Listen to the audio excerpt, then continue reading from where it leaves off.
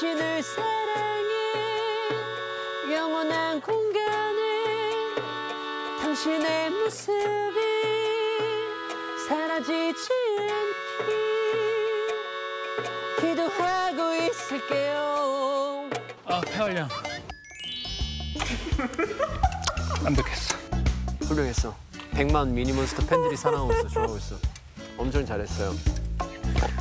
자, 오늘 이렇게 연주한 소감이 어때요? 괜히 숨겨온 예능감이 아니었습니다. 저는 진짜 항상 오늘 배운 게 있어요. 여기 와서. 사람이 겸손해야 되는구나. 다시는 현악기 잘한다는 소리 어디 가서 하지 않겠습니다. 아, 너무 재밌었어요. 너무 재밌는 도전이었던 것 같습니다. 자, 이 미션은 성공입니까? 아닙니까? 세상에 없던 새로운 세바의 음악을 완성하라. 미션 성공!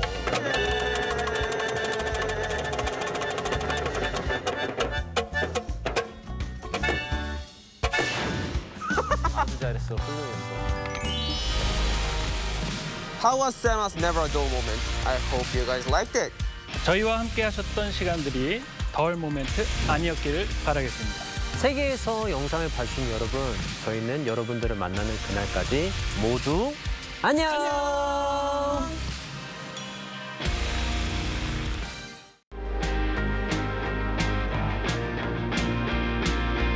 Everything must be fun and happy. 멈추지 말고 항상 다음 일을 생각하라라고 썼습니다. 인생은 혼자가 아니다. 내 주변에게 매 순간 감사하라.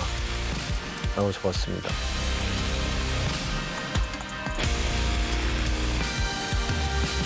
뭐 하다 보면 음악이든 뭐든 하다 보면 이게 왜 내가 이걸 하고 있지라는 생각을 해요. 근데 내가 미래에 더 재밌으려고, 미래에 더 행복하려고 하는 거다. 라는 그 목표를 잊지 않게 자음으로 이걸 했습니다. 지금까지 살아오면서 일이든 학업이든 멈춰본 적이 없는 것 같은데요. 조금이라도 쉬면 뭐 도태된다는 느낌도 들고 좌우명이 됐던 것도 그렇고 쉰다란다기보다는 뭔가를 계속 해야 된다라는 그런 부분 때문에 항상 가지고 있는 생각이 됐던 것 같아요. 제가 지금까지 살면서 많은 이들의 도움이 있었는데요. 지금 제가 이렇게 앉아서 여러분들과 대화할 수 있는 것도 모든 그 분들의 도움이 있었기에 이 자리에 있다고 생각들어요. 그리고 앞으로도 그 매 순간 감사하면서 잊지 않고 꼭 기억하겠습니다.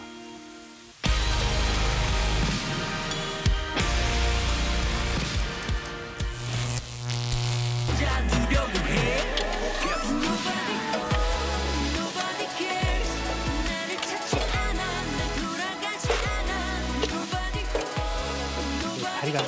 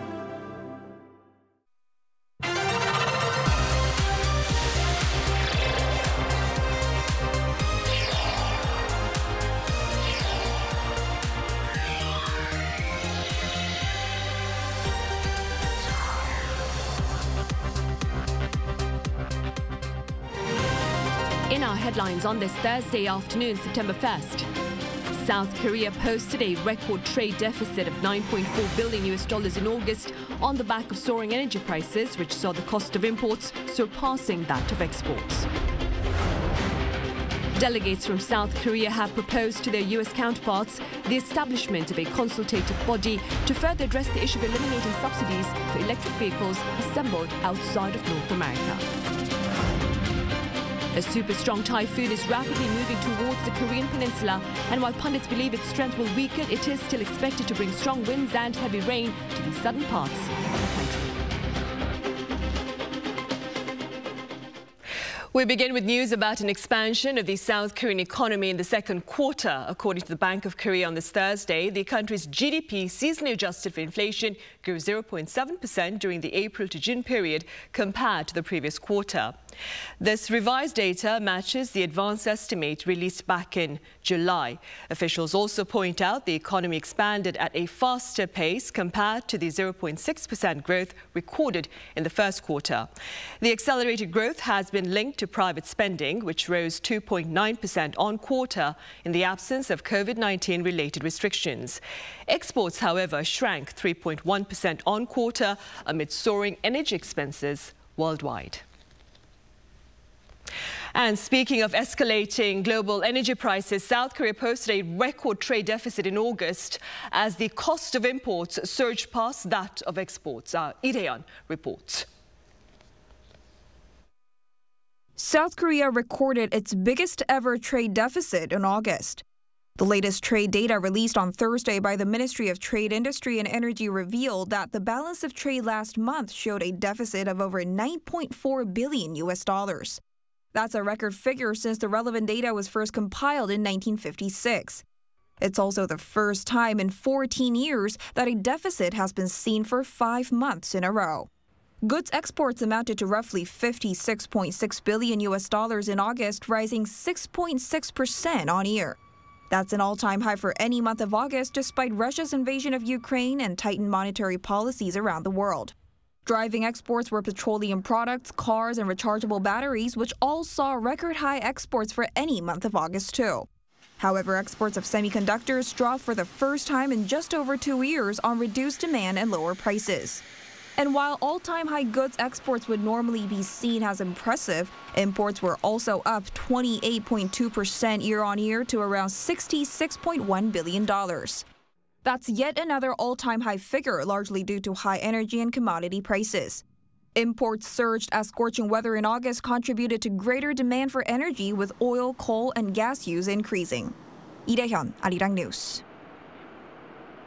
Meanwhile, there's been a fresh presidential pledge of support for the country's export-related businesses amid the current climate of economic challenges. Our presidential office correspondent Yoon has details. South Korea is doing all it can to shore up exports and overseas construction projects. This was President Yoon's main focus at a weekly economic affairs meeting on Wednesday at Busan Newport in the city of Changwon. The president has vowed to remove hurdles for exporters as fast as possible. 우리나라는 대외 의존도가 세계에서 가장 높은 나라고 우리 국민들이 한마디로 수출로 먹고 사는 나라입니다. 그래서 이런 물류 시설과 시스템을 세계 최고 수준으로 우리가 정비하고 유지를 해 나가야 됩니다. For that, there will be record levels of trade financing for exporters worth 351 trillion Korean won, or some $261 billion. At the same time, the government is looking into cutting more red tape for businesses. Korea also aims to strengthen its competitiveness for overseas construction projects targeting markets in the Middle East, Asia, and Central and South America. 수주 지역의 다변화뿐만이 아니라 건설 공사를 매개로 해서 교통망, 5G 등 이런 것들을 전부 패키지화해서 수출하는 새로운 전략적 시도가 필요합니다. Yoon will continue with his sales diplomacy, hoping for another overseas construction boom, citing recent deals with Poland and Egypt for arms sales and the nuclear power plant project, respectively. Meanwhile, Seoul aims to manage trade relations with Beijing, seeking more cooperation in ICT and green industry amid a recent decline in exports to China. While chip prices are falling, officials say high energy prices also remain a concern, responsible for Korea's month-long trade deficit. Yoon Jung-min, Arirang News. Over in Washington, D.C., talks between South Korean officials and their U.S. counterparts over the latter's plans to eliminate subsidies for electric vehicles assembled outside of North America have ended with a proposal for a joint consultative body to further address the matter. Our Kim Da-mi has more. Washington responded positively to Seoul's proposal to create a joint consultative channel to efficiently talk through issues related to the U.S. Inflation Reduction Act. Wrapping up a 3-day visit to Washington on Wednesday, the head of the South Korean Trade Ministry's New Trade Order Strategic Bureau told reporters that the U.S., including the White House, fully understands Korea's concerns. An Sung-il added the Biden administration realizes the severity of the matter and is ready for talks as they consider South Korea an ally. Details on forming a consultative body will be discussed during a visit by South Korea's trade minister to Washington next week. Officials from the South Korean Ministries of Foreign Affairs, Trade and Finance have already requested that the U.S. Trade Representative and Commerce Department revise the bill and delay its enforcement until 2025. By that time, South Korean automaker Hyundai Motor is expected to have completed the construction of an EV plant in the U.S. That will make buyers of its vehicles eligible for the U.S. tax credit of $7,500, which the Inflation Reduction Act eliminates for cars assembled outside of North America. But in terms of holding negotiations, the clock is ticking. In order for the bill to be amended or even for enforcement to be delayed for 2 to 3 years, there needs to be approval from both the Senate and House of Representatives. In fact, the U.S. side reportedly said it will take some time to analyze because the bill has just recently been passed. The latest issue is expected to also top the agenda during a trilateral meeting between the National Security Advisors of South Korea, the U.S. and Japan in Hawaii this week. Kim Da-mi, Arirang News. Back on the local front, the first regular session of the National Assembly under the Yoon administration kicks off today. Now, scheduled for 100 days through December 9th, the regular session is tasked with, among other urgent matters, the passing of next year's budget bill. Also, a last-minute deal between the ruling and opposition parties on a bill to lower the comprehensive real estate holding tax is expected to be passed at today's plenary session. The bill keeps homemakers who temporarily own 2 houses from being taxed and allows elderly homeowners and long-term owners of a single residential property to postpone their payment. Confirmation hearings for Education and Health Minister nominees will also be held. As for the upcoming schedule, the main opposition Democratic Party of Korea and the ruling People Power Party will deliver opening speeches on the 14th and 15th of this month. That will be followed by a 4-day Q&A session with government officials from September 19th to the 22nd, with different topics covered each day. A parliamentary audit of the government and state agencies will begin on October 4th and end on the 24th of that month. Military authorities here and their U.S. counterparts kicked off the counter-attack phase of the Ulchi Freedom Shield at the start of this week, staging one of their largest live-fire drills. Our Defense Ministry correspondent Peunji covers that. The South Korea-U.S. Combined Division conducted live-fire field training this week, involving hundreds of troops, mortars, and battle tanks. The South Korean Army announced Wednesday that the Combined Joint Fires Coordination exercise was held for 3 days, starting Monday. It said the Combined Division has been preparing for this drill since the beginning of the year to improve its ability to conduct combined operations, as well as to enhance their interoperability. This was the first and the largest drill held by the division since it was created in January 2015, consisting of units from both of the Allies' armies. The exercise took place at 4 different training locations, including the Rodriguez Live-Fire Complex in Pocheon City, located just south of the heavily fortified demilitarized zone along the border.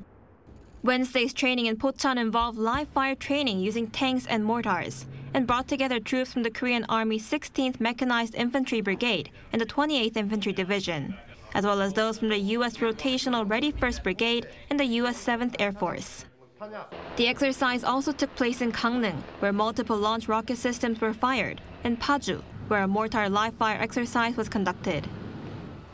This is the first time that the South Korea-U.S. Combined Division has conducted a division-level live-fire exercise and worked as a team under a single command structure. He added that they will continue to strengthen the Allies' combined defense readiness. 배은지, Arirang News. Meanwhile, the status of North Korea's human rights was addressed here in South Korea between the country's top diplomat and the newly appointed UN expert on related affairs. Our foreign ministry correspondent Min Soo-kyun has more on the gist of that exchange. South Korea's Foreign Minister Park Jin met with the visiting UN Special Rapporteur for North Korea's human rights, Elizabeth Salmon, this Wednesday afternoon. During their talks, Park said the country was deeply concerned about the human rights situation in North Korea. And we will proactively cooperate with the international community, including in the United Nations, for promotion and protection of human rights in North Korea. In this regard, we stand ready to provide you with all the necessary support. He also stressed the government's willingness to take an active role on the issue while mentioning the appointment of South Korea's new ambassador for North Korean human rights. My government appointed Professor Lee Shin-hwa, who is here with us today, as ambassador for international cooperation on North Korean human rights in July. My government is actively assisting the activities of Ambassador Lee, and we look forward to the close cooperation between you and Ambassador Lee on the North Korean human rights issue. The UN Special Rapporteur expressed her gratitude for South Korea's strong support and looked forward to their joint cooperation. And I'm sure that we will work with your help together, building synergies to try to improve the situation of human rights in the DPRK. Meanwhile, this Friday, Salmon is also scheduled to meet with South Korea's unification minister, Kwon Young-se. She's then expected to hold a press conference later that day to talk about the results of her visit. Her trip comes as the rapporteur seeks to collect information on North Korea's human rights situation for an upcoming report to the UN General Assembly next month. Min Soo-kyun, Arirang News. On that note, we end part one of the Daily Report. In part two, we discuss the latest on COVID-19 here and elsewhere. Stay with us.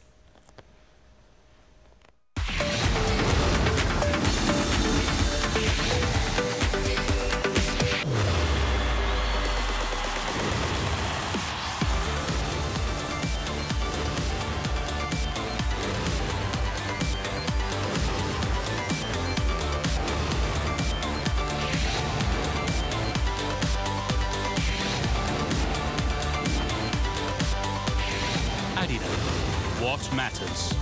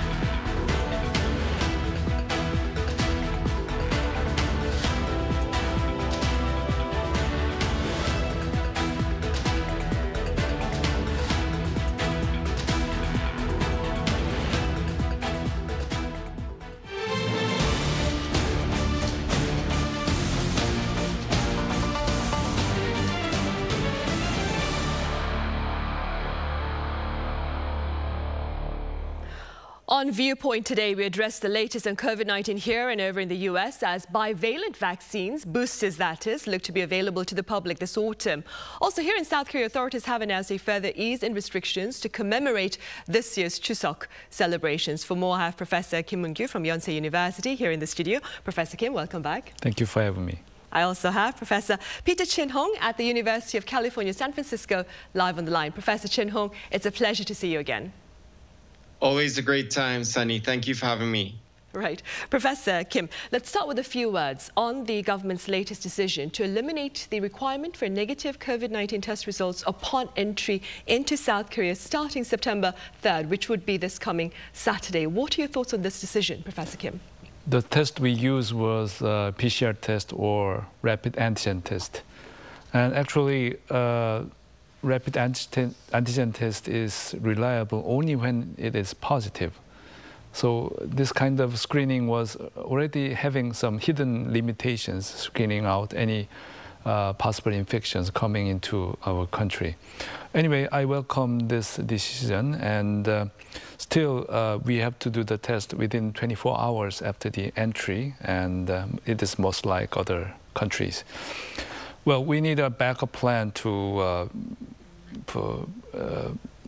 early detect any massive outbreak in the future, and especially a plan for elderly or people with underlying conditions. And recently I get a official letter from the health government that the emergency medical service should work more efficiently, because if a patient needs admission, it's not easy to find the available bed. So still, we are struggling with this kind of situation.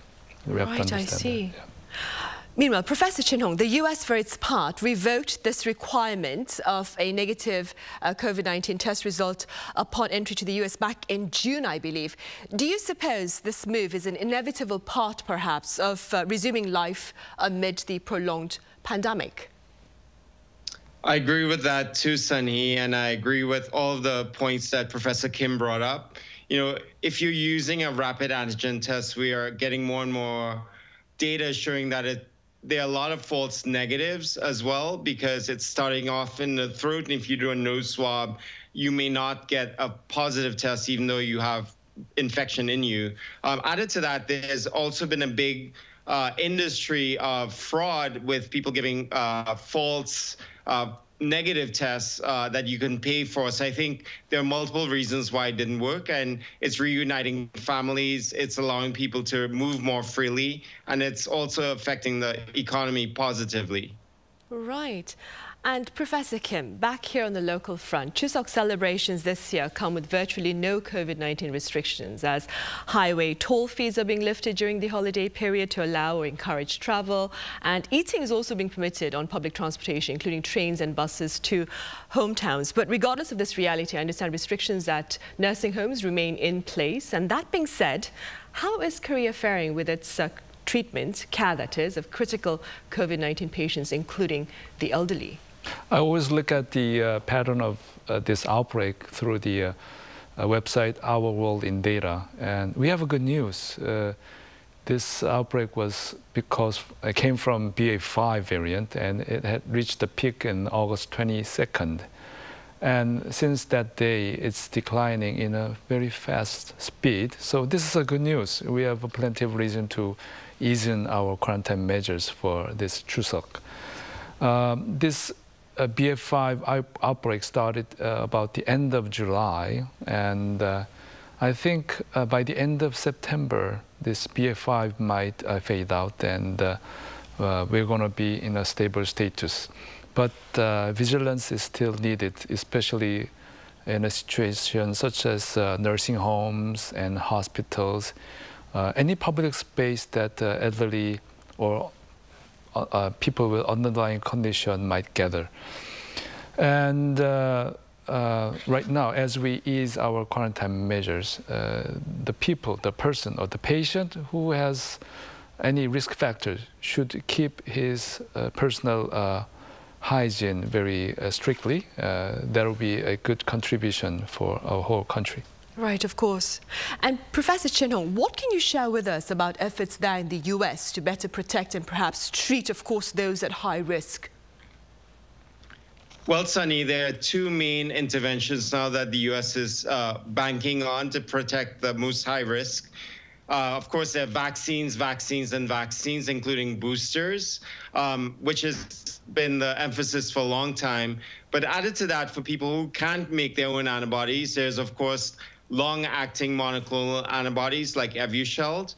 And on the other hand, even if you don't want to get vaccinations, there are now therapies like Paxlovid and at least 3 alternatives like monoclonal antibodies, short-acting, remdesivir for 3 days, and molnupiravir made by Merck. So all of these are options for people, even if you're not vaccinated and high risk, to keep you away from the hospital. Right, and staying with vaccines, Professor Kim, bivalent boosters will be available here in the country starting from the 4th quarter. Is this an appropriate time frame, to protect the public from a very much anticipated rebound this winter? First of all, we have to understand what kind of bivalent vaccine is it available. The bivalent vaccine from Moderna was against the original Wuhan strain and BA.1, which is also known as Omicron. For remind, Omicron do not share mutations with the most famous mutations previously occurred, and scholars do not know when did it started exactly. So still there are possibility for new variants to emerge or new subvariant to emerge. Recently, Pfizer also developed another bivalent vaccine, which is against the original Wuhan strain and BA.4 and 5. And well, for high-risk patients who might have already vaccinated many times or passed through previous infections, those people might be might gain some meaningful significance benefits from those bivalent vaccines. For the rest of the people, I still have to think about it, and we have to define whether this kind of bivalent vaccine is to prevent infection or to prevent severe cases. If it's to prevent severe cases, I agree with those bivalent vaccines, but I'm not sure whether it's going to prevent infection or not, because the Omicron outbreak is almost finishing, and actually we might have to prepare for a new variant to emerge, and we don't know whether it's going to be a subvariant of Omicron or a totally new one. Right, there is the uncertainty there then. Yeah. Professor Chin-Hong, what is the latest with regard to the rollout of bivalent vaccines there in the U.S.? Well, today, as many people know, the FDA approved in the U.S. The Pfizer and Moderna boosters version 2.0, which, as Professor Kim pointed out, includes not only the original Wuhan strain, but also BA.4 and BA.5. The original vaccines are spectacular at preventing serious disease, hospitalization, and death. But what it's hoped for, and of course we're not really sure yet, is that the new and improved boosters will also prevent or do a little bit better job at preventing breakthrough infections, because they've been very, very disruptive to society here, with people isolating at home, people taking time off work to take care of people isolating at home, schools being missed, workplaces being disrupted, even Broadway productions. So that's the hope, but we don't have a lot of firm data yet. But nevertheless, the Biden administration has bought 170 million of the new bivalent boosters in an attempt to really try to mitigate the effects of the virus on just everyday life. Right. Professor Kim, the fatality rate of COVID-19 remains at 0.12% here in South Korea. I believe at least 44 children have lost their lives to COVID-19 since the start of the pandemic here in the country. I understand 29 of them were unvaccinated. And that being said, and speaking as a pediatrician yourself, what would you like to highlight about the importance of inoculation for children with pre-existing health conditions? I used to say that the pediatric age group is relatively safe when they get infection with COVID-19, but this kind of my perception was wrong, and we do have mortalities, which is quite low still, but recently our team also experienced a fatality case. The patient had a very severe heart condition, and I think it was already critical, but COVID-19 was a kind of a final blow for this case. So, yeah, it's highly recommended for those patients to have a vaccination, which is effective, and also we don't have to worry about the side effects. So I like Novavax as a good candidate for children because it's has less side effects. And about little more than a half of those fatalities in children had underlying conditions. And this also means that the other half didn't have a underlying condition. So why those previously healthy children get sick and die because of COVID-19? Research is needed meticulously. And if there's any other new high-risk factors among children, it should be addressed, and those children should have vaccination as soon as possible. Right, of course. Professor Chin Hong, the Biden administration, I understand, is reportedly planning to shift COVID-19 vaccine coverage to the private market as soon as next year. What are your thoughts on this particular plan? Well, I'm a little bit worried, Sunny, because as many people know, the U.S. doesn't have a single payer. We don't have a national health system. So that means some people left behind. And of course, this is a public health emergency still. I think that they've already started diverting resources from testing into vaccines and therapeutics like Paxlovid. And Congress still hasn't approved the $10 billion we're hoping for to continue to pay for additional therapies. So unfortunately, it will probably go into the public and private market. And I'm a little bit worried, but we will try to cross that bridge when we get to it. And as I mentioned, they already pre-purchased 170 million new boosters, so hopefully that will help to ease the transition. Right, hopefully. And staying with that, Professor Kim, what are your thoughts on South Korea possibly directing COVID-19 vaccine coverage to individuals themselves in the near future? I think it's not a matter of yes or no. Right now, it's covered by the government. And for children, we have about 17 kinds of vaccines covered by the government. It's very famous ones, and if it spreads, it's going to be a very critical infections among populations, such as diphtheria, etc. And still, we have vaccines which is not covered by the government, which is a rotavirus and other kinds. So it's the decision of health authorities to evaluate COVID-19 and where it should be located. And as Professor Ching Hong mentioned, the bivalent vaccine is coming. And if the government has to decide, I think they will decide with those bivalent vaccines, not the vaccines we already had. And Korea has a huge outbreak in the early 2022. So most of the Koreans are infected with Omicron. And before Omicron outbreak, Korea kept the incidence of COVID-19 relatively low. So it's a little bit different from other countries. So that will be another point that the government had to consider. Right. And moving beyond vaccines, Professor Chin Hong, amid the rebounds and retreats in COVID-19, some have suffered the misfortune of reinfection, while others have remained unaffected altogether. That being said, Professor, is there, do you believe, a genetic element, so to speak, that's possibly keeping them better protected? Well, this phenomenon now has been termed novid as opposed to COVID.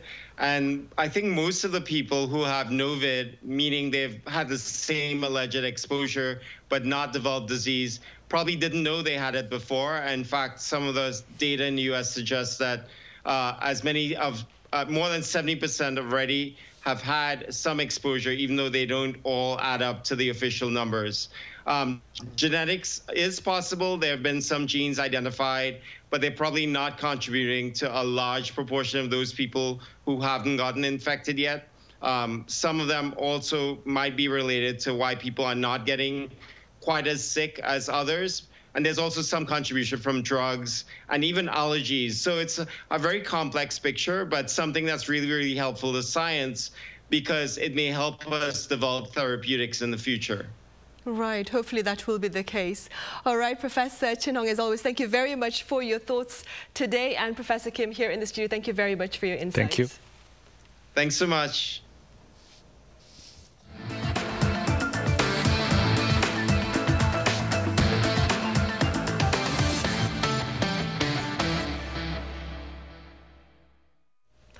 On the weather front, a super strong typhoon is paving its path towards the Korean peninsula, but pundits believe its strength will weaken upon landfall here. Our Ishihu reports.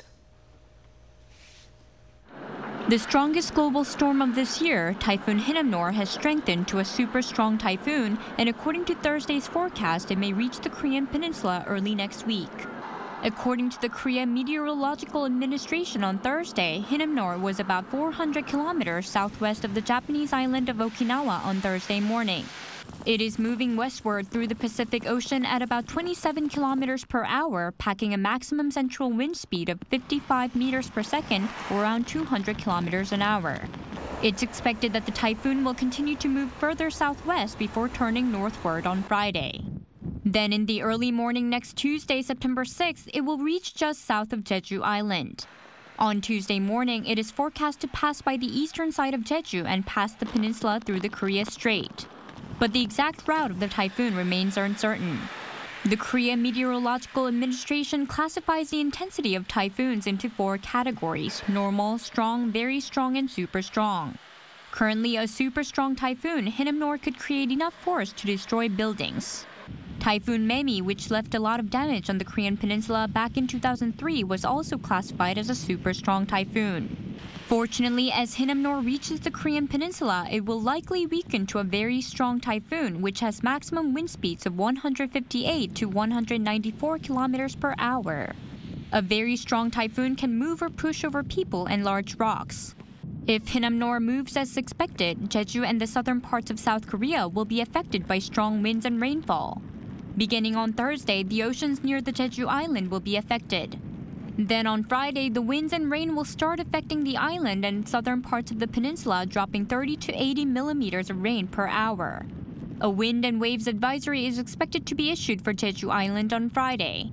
Some parts of Gangwon-do and Gyeongsangbuk-do provinces may also experience rain. 이시후, 아리랑 뉴스.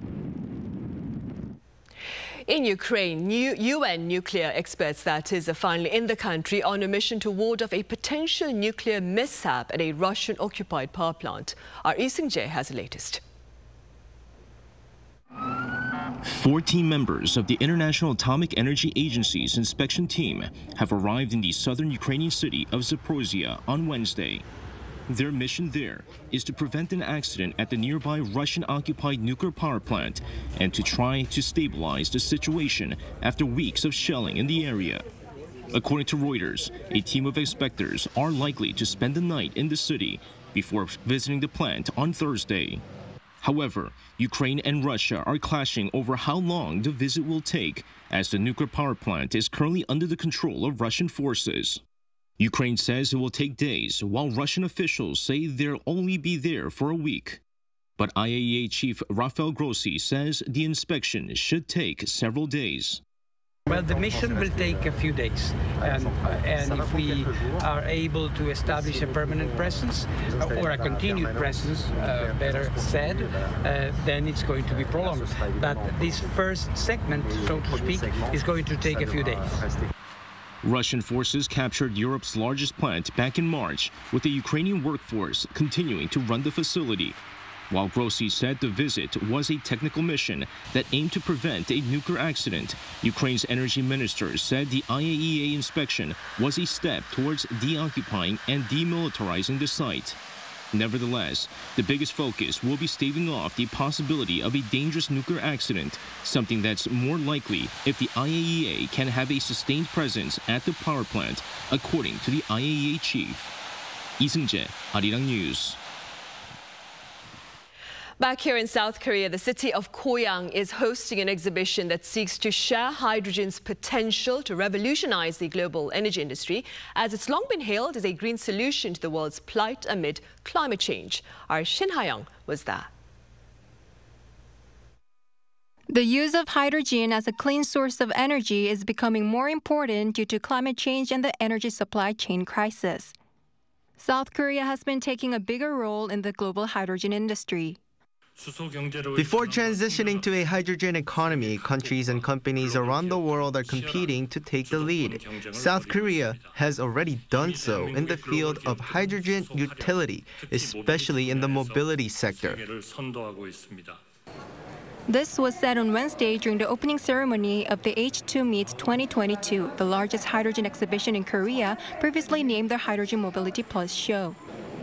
At this year's exhibition, around 240 companies and government organizations from 16 countries are showcasing their latest technologies related to hydrogen production, storage, distribution, and utilization. A hydrogen-powered police bus is one of Hyundai Motors' flagship models. It doesn't emit any gas nor does it make any engine noise. The company also unveiled a street cleaning truck that's powered by hydrogen fuel cells and is expected to be commercialized at the beginning of next year. S.KOREA, a liquefied natural gas provider, presented some of its hydrogen technologies and products. Like its electrolysis equipment that produces hydrogen from water, a hydrogen storage system, and a hydrogen-powered forklift. Domestic steelmakers POSCO plans to achieve carbon neutrality by 2050 through its technology called Hyrex, an eco-friendly hydrogen-based reduction steelmaking model. Currently, there are still a lot of difficulties in hydrogen production, like large conversion costs. I hope the government deals with these issues with new policies. Companies like us can accelerate their investments when the government provides support like incentive. Prime Minister Han Duck-soo said that the government will diversify the country's hydrogen production and look at ways to revise the regulations in order to support technological development and investment. Meanwhile, the Ministry of Trade, Industry and Energy announced on Monday that it has selected 19 tasks that will help accelerate companies' activities and secure safety in the hydrogen industry. Companies have been sending suggestions to the ministry since June this year. Shin Ha-young, Arirang News.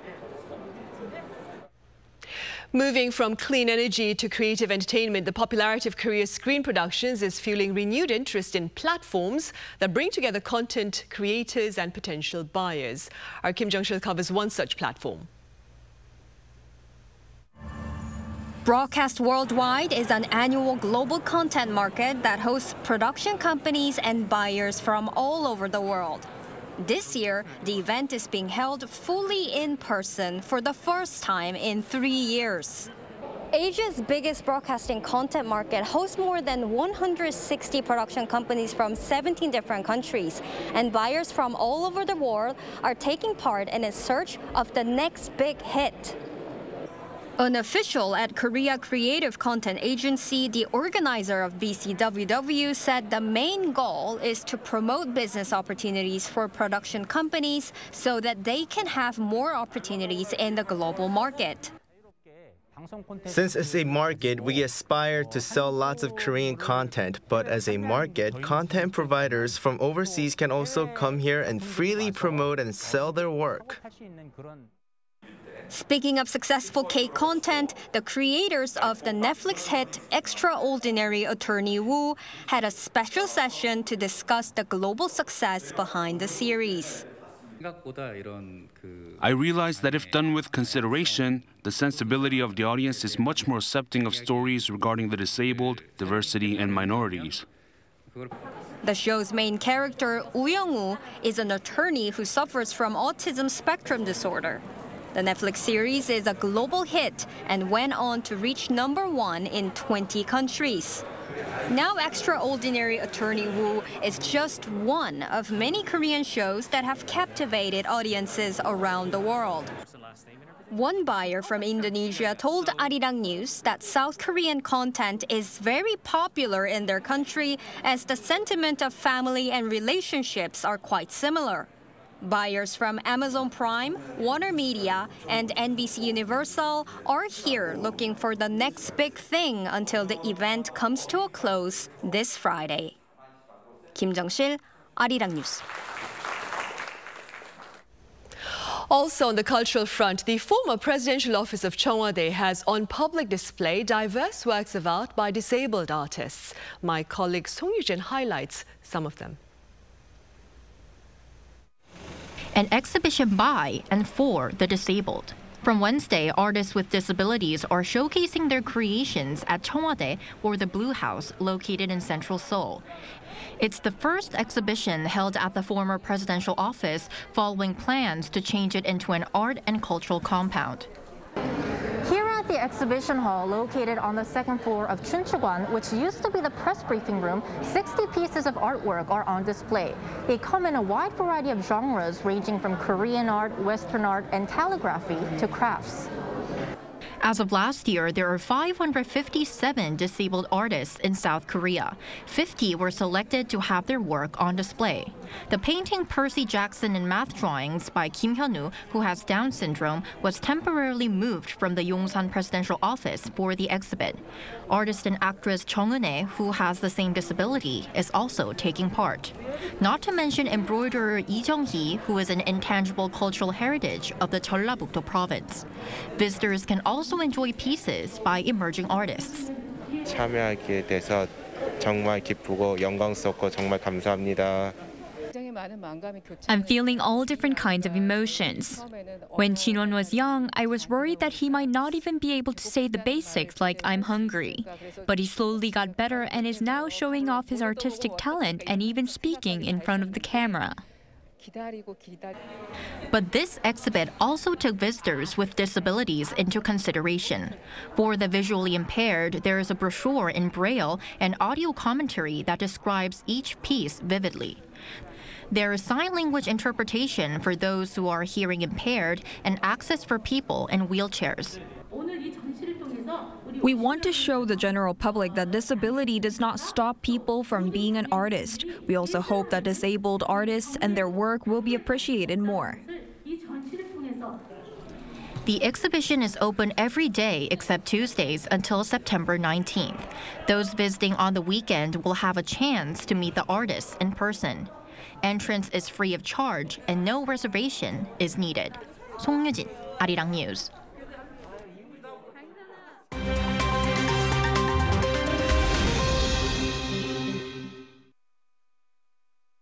Let's take a look at what's going on in the world now. Russia has shut off gas supplies to Europe yet again. The flow of gas through the 1,200-kilometer-long Nord Stream 1 pipeline was halted on Wednesday, with Moscow claiming that a compressor in the pipeline needs maintenance. According to Russia's state-owned Gazprom, there will be no supply for the next 3 days. The move comes amid increasing tensions between the EU and Russia due to the war in Ukraine and subsequent Western sanctions imposed on Moscow. The shutdown also puts more pressure on European countries to ration gas supplies ahead of winter. The pipeline is capable of transporting some 170 million cubic meters of gas per day, but as of July 27th has only transported 20% of its capacity to Europe. The reduced flow followed a similar maintenance shutdown which lasted for 10 days. New York City's Times Square and a number of other locations in the state of New York are set to become gun-free zones. This comes as new gun laws in the state take effect over the course of this week, with most of them beginning on Thursday, local time. One of the laws makes it a felony to carry a gun in parks, schools, courthouses, and several other locations without special authorization. Speaking at a Wednesday news conference, New York State's governor said that the new laws include more requirements on gun safety training, stricter background checks, and shorter gun license renewal periods. The new laws, which were passed in July, are a response to the Supreme Court ruling in June that said carrying weapons in public is a constitutional right. Germany's government has reached a compensation agreement with the bereaved Israeli families of the victims of the 1972 Munich Olympics massacre. This news was announced in a joint statement made Wednesday by the presidents of both Germany and Israel. While Germany has not officially announced the figures, a report by Süddeutsche Zeitung said the compensation comes to roughly $28 million. The agreement comes after a previous compensation offer was rejected by the families, who threatened to protest by boycotting a ceremony marking the 50th anniversary of the tragedy.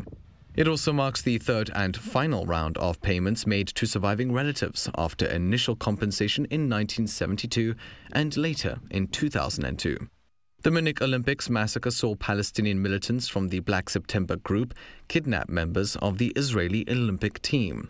11 Israelis and a German policeman were killed, as well as 5 of the militants. An ancient elephant tusk has been uncovered at an Israeli archaeological dig site. Displayed on Wednesday by a team of archaeologists, the tusk is estimated to be around 500,000 years old and from a straight-tusked elephant. Marking the largest fossil tusk found in the Near East, it was discovered in the southern Israeli village of Revadim. But the discovery has raised questions, as prehistoric flint tools were also found, suggesting the elephant was hunted by prehistoric man, possibly as a social ritual. Measuring 2.6 meters and weighing 150 kilograms, researchers believe this prehistoric elephant would have been substantially larger than modern-day African elephants. Matthew Ashley, Arirang News.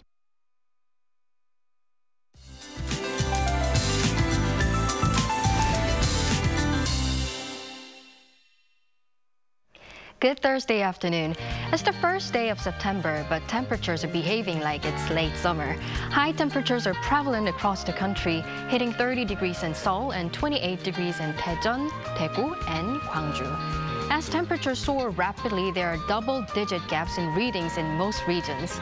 And the skies are bright in central regions, but it's quite murky in southern areas with rain in the forecast. Starting from Jeju, rain clouds will expand, and torrential downpours will batter Jeju Island and the south coast with heavy rain of up to 300 millimeters and 100 millimeters, respectively.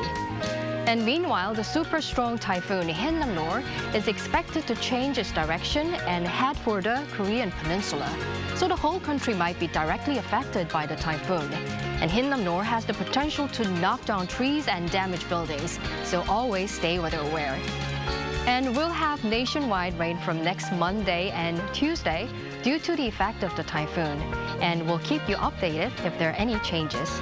Now, let's take a look at the worldwide weather conditions.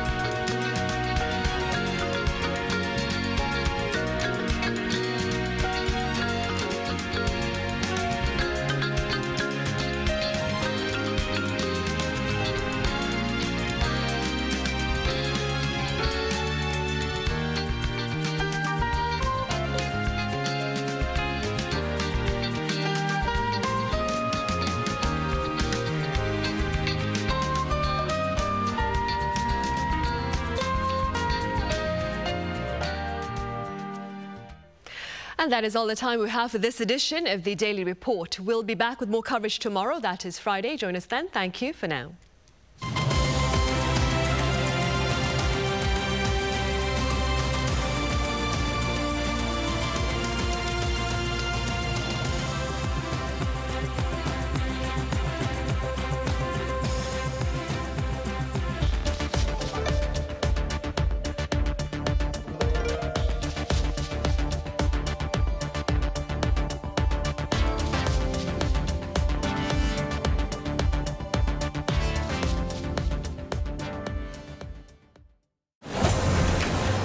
It's finally your vacation.